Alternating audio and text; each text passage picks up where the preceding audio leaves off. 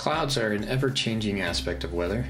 And clouds can often be a great visual indicator of certain weather patterns, and they can even act as a harbinger of upcoming weather conditions. In this brief weather tutorial, we will Wait, what? No, we're talking Google Cloud here, not Cumulus or Cirrus. Hi, I'm Chase from InfoTrust.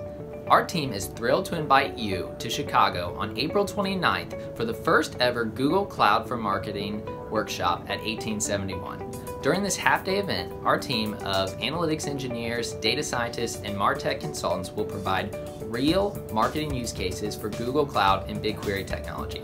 Even better, a member of Google's data science team will be there to present on propensity modeling. If you're ready to learn why and how your team should be using cloud technology, get your ticket now by registering below. See you in Chicago.